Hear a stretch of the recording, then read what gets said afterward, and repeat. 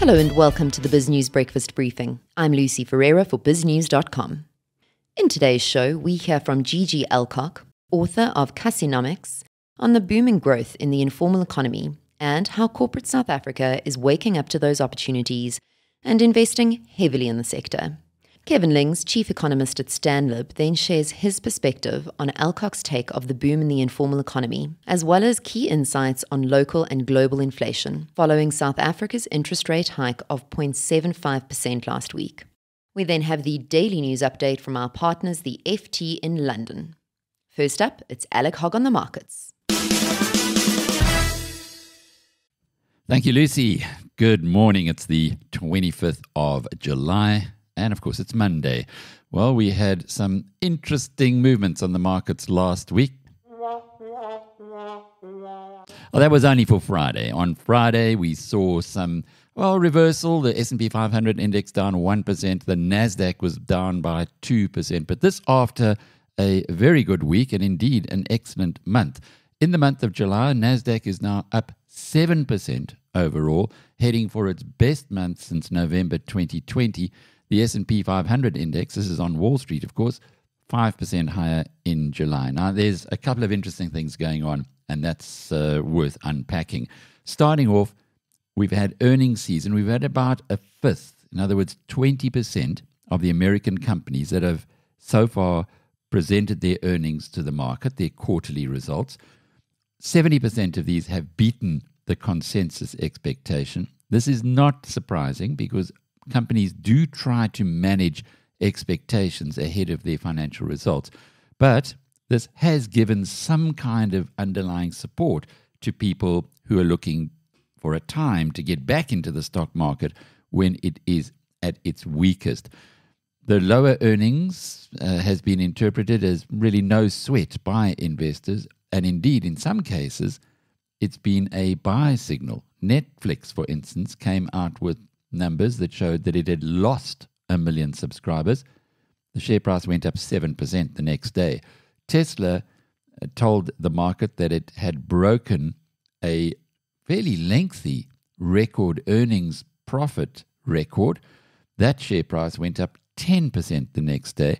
And then even more on point, I guess, is Bank of America, which undershot markets' earnings expectations, and then it went up by 3% the next day. We'll get a better understanding of why investors are looking at markets in this way over the next week when we've got Apple, Amazon, and Exxon amongst the companies that are reporting. The other big issue that is weighing on people's minds is, when is the interest rate cycle going to turn? Yes, although the American Fed have only recently started hiking interest rates, and on Wednesday it's expected to increase rates by another 75 basis points, similar to what happened here in South Africa last week.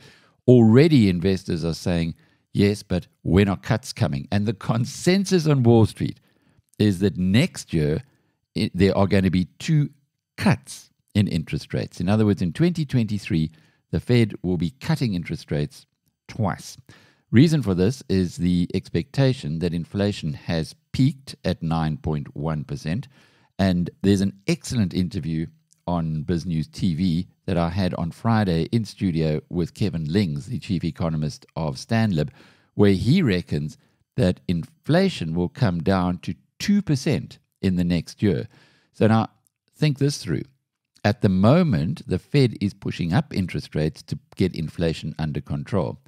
However, if you have a look at what Lings is saying, and he's not alone in his predictions, if inflation is down at 2% in a year's time, then clearly this anticipation that interest rates can be reduced is not just fantasy, is it? Well, that's the story that's going on in Wall Street, and it'll be interesting to see how the markets there perform in the week ahead. Here in South Africa, the JSE All Share Index was up by about 0.5% on Friday. The Rand gained 19 cents against the US dollar to 16 Rand 84, 20 cents against the pound to 20 Rand and 19 cents, and 17 cents against the euro to 17 Rand and 19 cents. And this is all working in with that expectation that the Fed is, yes, it's increasing interest rates on Wednesday by 75 basis points, but that it won't be increasing interest rates by that much into the future. In other words, not supporting the US dollar as much as it has been. So the US dollar is now starting to ease back a little bit. Remember, it's at a 20-year high. And as a consequence from that, the rand is looking slightly better. Bitcoin fell a bit over the weekend. We're at $21,877 per Bitcoin. That's down by 2.2%. The Jaltec basket down 1% at 431 Rand and 62 cents. On the other hand, the gold price has actually been on a bit of a tear. That was up $14 over the weekend, and then adding to the $22 that we saw at the end of last week means it's up $36 since Thursday, sitting now at $1,728 an ounce. Reason for that? Again, this anticipation that interest rates have peaked and that as a result of that, the Fed is not going to need to push the rates up that much further, and so the US dollar will start weakening. Remember, markets always look into the future. Just to close off here, in South Africa, there's been some interesting moves in the past week. ArcelorMittal was really going like the clappers. When you just have a look at what happened in the last week, a 20% price increase from 5 Rand a share to 6 Rand 20. And this is in anticipation of financial results that come out this week. However, this is a stock that was at 10 Rand in January.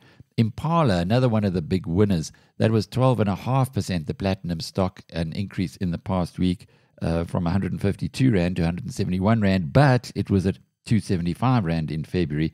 Northam went from 150 to 169 Rand, again a platinum share, 12.5% as well, but that was at 250 Rand as recently as March. So you can just see that it's a regaining of ground that has been lost earlier in the year.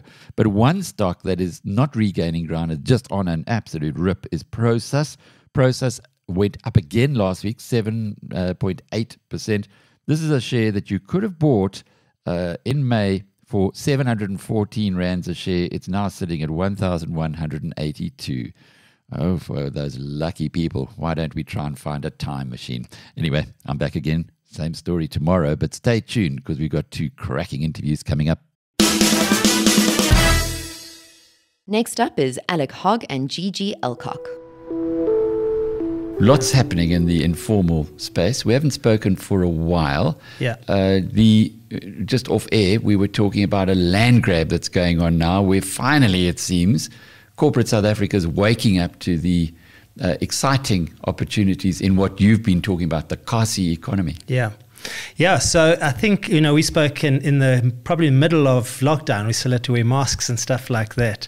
And no one in the township, of course, or in the informal economy was wearing a mask. But yeah, there's been this really, that sector is booming. It's doing really well for a number of reasons. And which has actually kind of prompted, I think, a lot of companies, retailers and so on to enter into that space. And maybe just to say, why is it booming? To a large extent, what has happened is things like cost of transport, things like lockdowns have in essence created a situation where people are shopping locally. I talk a lot about now Gasipolitans, people who are very rooted in the township from everything, from entertainment, shopping and that kind of thing. And kind of COVID stay-at-home stuff meant people started, already looking around themselves in terms of where I go shopping and where I go for my hair and so on.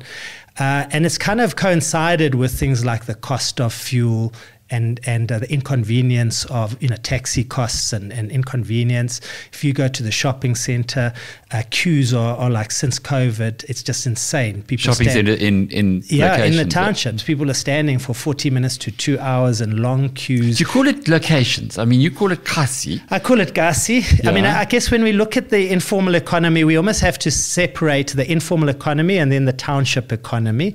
And within the township economy, it's increasingly difficult to define what is a township. So you've got the historical townships, and if you look at Soweto as an example, there were 29 suburbs in Soweto. Now there's 35 suburbs.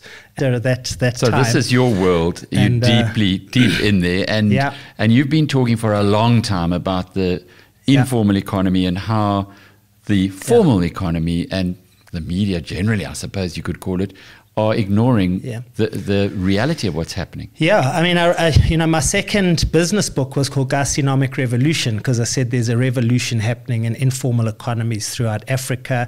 The scale of those economies is untapped and really unrealized.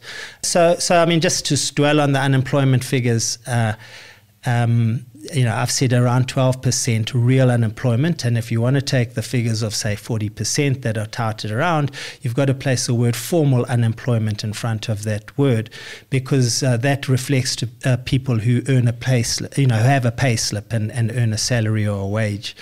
If you look outside of that, if you look at this massive informal economy, the spaza sector is a 150 billion rand sector, fast food is a 90 billion rand a year sector, the taxi industry is a 50 billion rand a year sector, traditional herbal medicines a 18 billion rand sector, hair salons a 10 billion rand sector. None of them have pay slips. Then over and above that, there's a lot of passive income that we don't measure. So for instance, all those spazas are primarily foreigners or immigrant traders. They pay 25 billion rand a year in rental to South African owners of the houses that their spaza is on. There's another 20 billion rand a year backroom rental sector, which is a booming sector.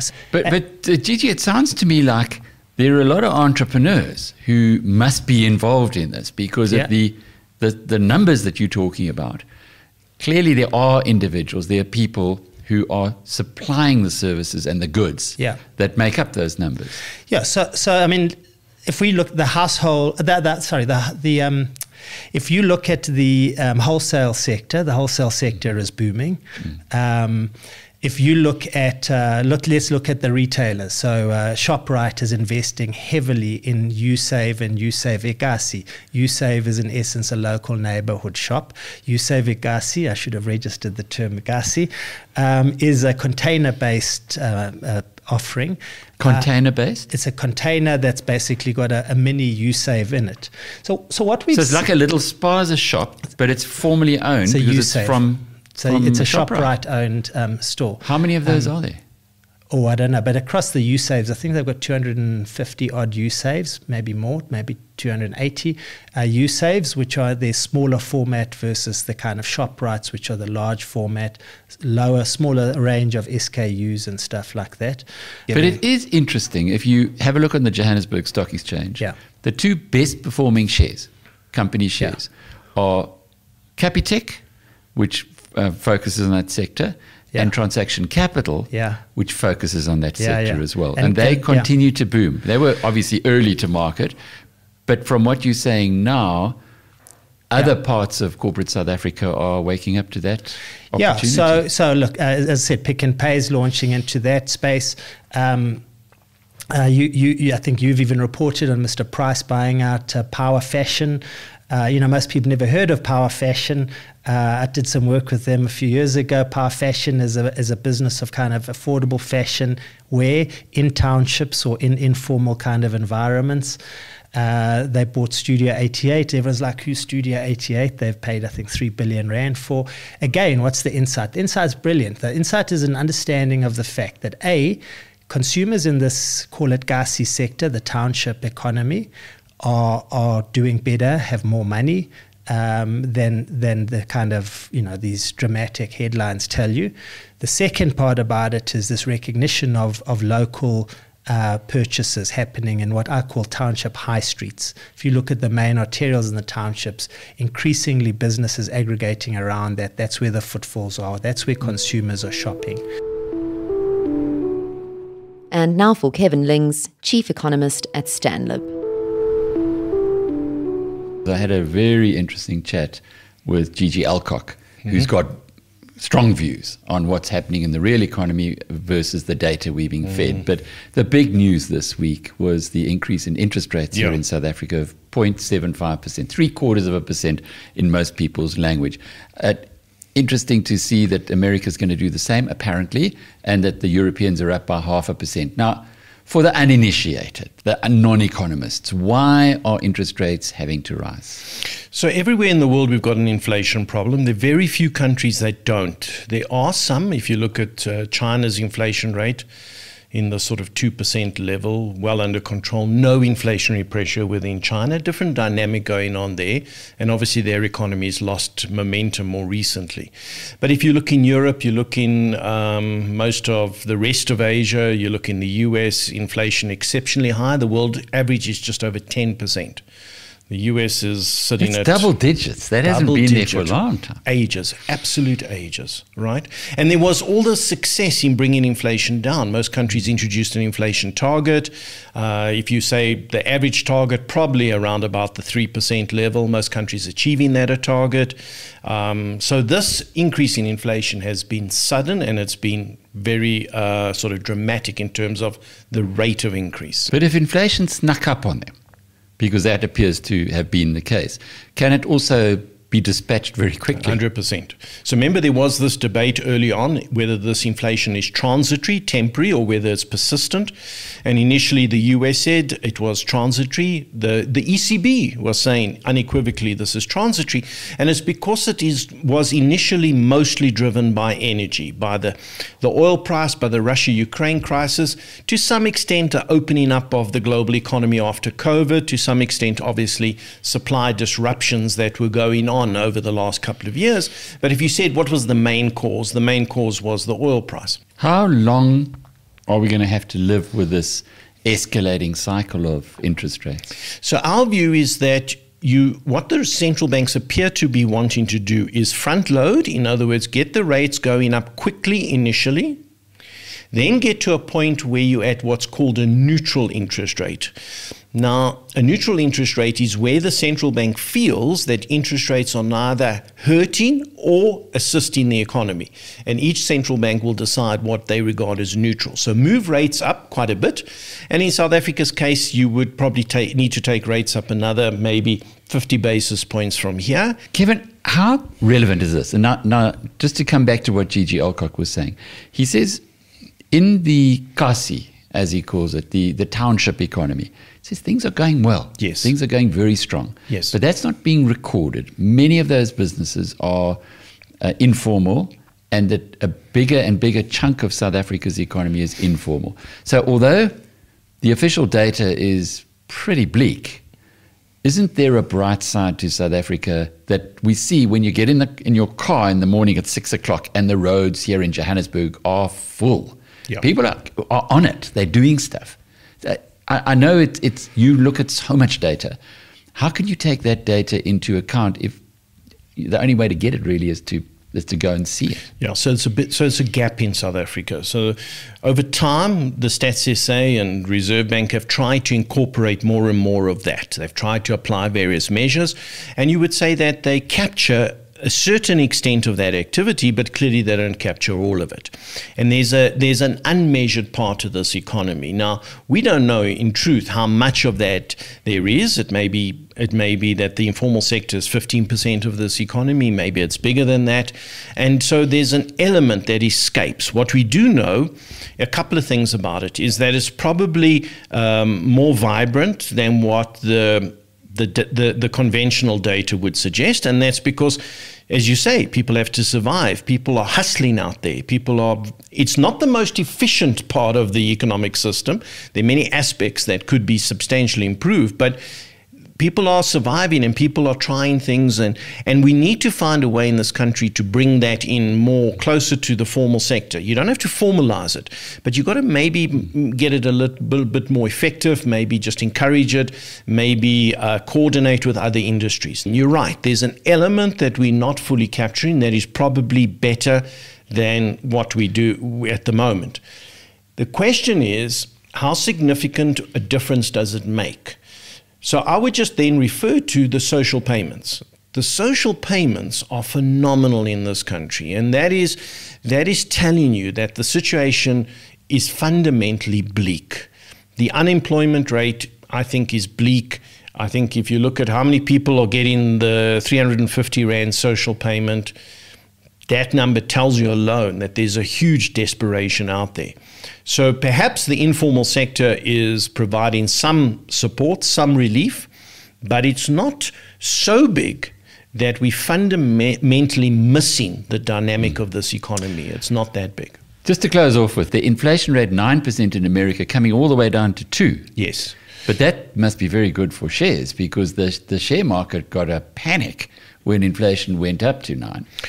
So that's critical in terms of markets, because when you look at markets, I think a lot of the pain that we're experiencing is in the price, right? US equity markets have come up substantially. Our markets are weaker. A lot of the pain is there. So you want to generally, as a thought, buy into these equity markets when you're at the point of maximum pessimism. And that's the difficult thing to do, because psychologically that feels like the wrong thing to do. But that's what you've got to do. Where's the point of maximum pessimism? And you would say you're getting close to that point in the US, because you're at the top of the inflation number. You've got another 75 basis points rate hike that's coming through. You've got consumer confidence in the US is pretty much at a record low. You're starting to get to that point of, ooh, this is hurting. Now, there are one or two indicators that haven't quite rolled over, including the labor market. So maybe you're not quite there, but you're very close there. You also realize that at some point in the not too distant future, inflation is going to be coming down sharply. And then the debate is going to switch to, when does the US cut interest rates? And I would say that by the end of next year, that's going to be the debate. Now, you don't want to wait to go into the equity market for that debate. You waited too long, because once you're talking about a cut in rates, now you're talking about the start of the next economic upswing. And at that point, you want to be in these markets, right? So if you wait for that to happen, you're probably going to wait too long. So between now and the end of next year, you're looking for that optimal buying opportunity. And lastly for today, here is the FT. Good morning from the Financial Times. Today is Monday, July 25th, and this is your FT News Briefing. European banks start to report earnings this week. U.S. multinationals are feeling the pain of the strong dollar. And the FT's Ben Hall spoke to Ukraine's finance minister and gives us the highlights of that interview. I'm Jess Smith, in for Mark Filipino, and here's the news you need to start your day.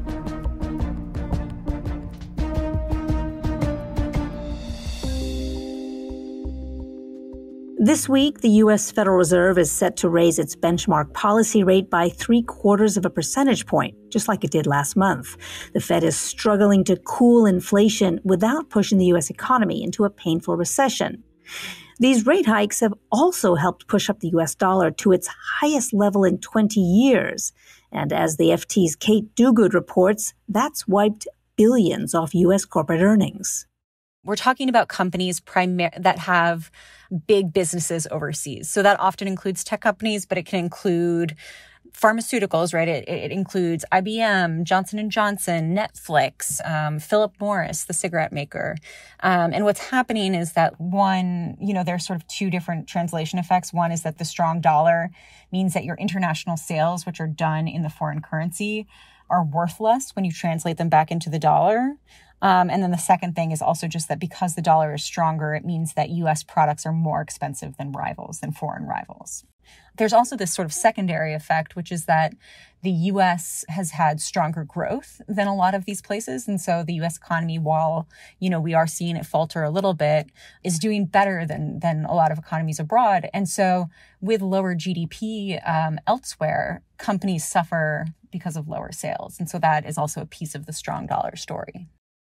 Kate Duguid is our U.S. capital markets correspondent.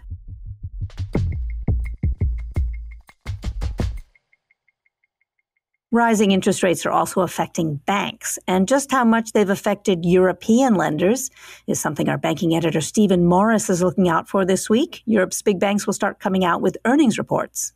Remember, these institutions rely on charging interest on what they lend out in order to earn money, and they have been suffering from ultra low or even negative interest rates now for the better part of a decade after the financial crisis.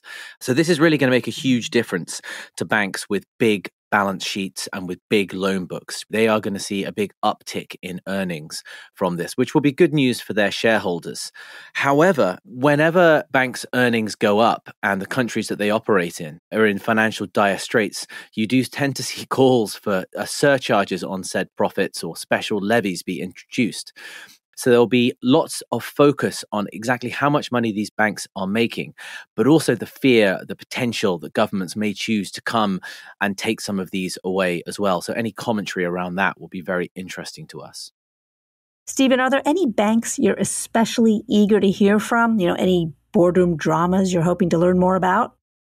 One of the things that we're blessed by as journalists covering European banks is that there are always sagas and problems. The banks we've been focusing on most recently is Credit Suisse. I won't go through the litany of scandals and missteps that they've made, but we'll be looking to see if there's any evidence of a recovery there.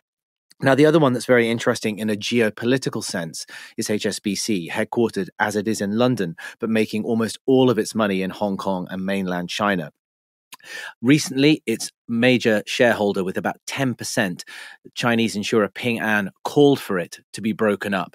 Now, management don't agree with them and are strongly resisting it, but this is kind of the first time Mark Tucker, the chairman, and Noel Quinn, the CEO, will be out there facing journalists and analysts. And I expect the majority of questions for them will actually be about what are you going to do about your largest shareholder, linked as it is to the Chinese state, calling for you to break yourself up between Eastern and Western units. I mean, it's an existential threat to the bank. And this is the first time we're really going to see executives address this. So that will be the probably most interesting bank this quarter for us. Stephen, I also want to ask you about U.S. banks. They just reported earnings. I'm wondering if the trends you saw there give you a sense of what's to come with European banks. One of the big stories over there was a plunge in earnings from investment banking. Earnings from, for example, helping companies list, M&A deals. And then in particular, there have been a number of losses on leverage finance deals, so i.e. the financing behind private equity takeovers. Now, we're anticipating to see broadly similar trends at the European investment banks. We're talking Barclays, Deutsche Bank, BNP Paribas, Credit Suisse, and UBS. But also, interestingly, the US banks hinted that hiring is being slowed or frozen and there may be job cuts to come. And of course, the all-important number for investment banks is bonuses. So we'll be looking to see just how badly all of these, well, still incredibly well-paid bankers are going to be hit by the market turndown. And indeed, if there are any indications of a cull of investment banking jobs.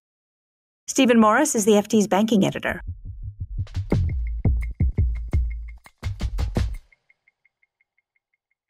Russia's invasion of Ukraine has wrecked Ukraine's economy and its government finances.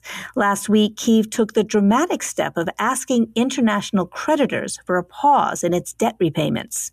The Ukrainian official in charge of this and all aspects of the country's finances is Sergei Marchenko. He's the country's finance minister. The FT's Europe editor Ben Hall just spoke to him. Ben joins me now to talk about their conversation. Hi, Ben. Hi. Ben, can you first give me an update on the war itself? Does either side have the upper hand? Well, I think it would probably be fair to say that Russia has the momentum in the war in the two provinces, Donetsk and Luhansk, that make up the Donbass region of eastern Ukraine, which Vladimir Putin has said he wants to liberate from Ukrainian control. The Russian army is grinding on. It took pretty much the whole of Luhansk province a few weeks ago and is now grinding on, but it's very, very slow going. They're relying hugely on artillery to do a lot of the heavy lifting. And in the meantime, Ukraine has got some new long-range rocket systems from the US, and that's actually slowing down a little bit the Russian artillery machine. So the war is not stalemated. It's definitely moving, and Russia is moving towards its target, but it's taking a very long time. I want to ask how Ukraine is managing its finances as Russia continues with its invasion. As I mentioned earlier, you sat down recently with the country's finance minister, Sergei Marchenko. What did he tell you about the challenges he faces and how is he addressing them?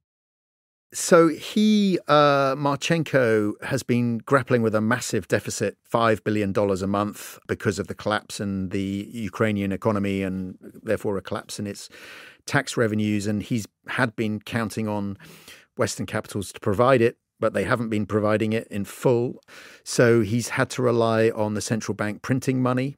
And he's also had to rely on the central bank selling its foreign reserves in order to prop up the hryvnia. They've kind of fixed the exchange rate to try and control inflation. And I think in the interview, he kind of acknowledged that this was unsustainable and the government had to take action. It's natural to have some tools which help us to cover our gaps using internal borrowing through printing money by National Bank of Ukraine. Of course, it's risky if it will be very long. Now it's under control, but if it's not control situation, it will create some hyperinflation spiral. So Ben, Marchenko says he's worried about an inflation spiral. What are some of the things he and his colleagues are doing? So they have decided to reschedule their debts to save about $3 billion on interest payments and redemptions. They've devalued the currency to reduce the amount of kind of foreign exchange that they're having to burn to prop up the currency. And he also talked about they are eventually going to have to come up with some kind of spending cuts as well in order to rein back the deficit. You mentioned Kyiv's decision to pause or ask for a pause on paying its foreign debt obligations. And that was a U-turn for Ukraine. How significant was this? I think it was pretty significant, precisely as you say, because this was quite a sharp about turn by the Zelensky government. They had wanted to honour all of their obligations because they felt that it was important to maintain market access and maintain the confidence in international investors. And I think also there was a sort of stigma that they wanted to avoid. I think they wanted to avoid being able to sort of allow the Russians to claim that somehow, look, Ukraine is defaulting, Ukraine is a failed state. So they were very reluctant to go down this route, but they need to save all the money they can save at the moment. And by delaying interest payments and redemptions, if this is finally agreed by all creditors, official and private, should save them about $3 billion, I think, this year, which is quite a lot of money when they only have foreign reserves of about $22 billion. And those reserves are going down very, very sharply. And they need to keep them because they have some potentially some big expenses coming up. Ben Hall is the FT's Europe editor. Thanks, Ben. Thank you. You can read more on all these stories at ft.com. This has been your daily FT News Briefing. Make sure you check back tomorrow for the latest business news.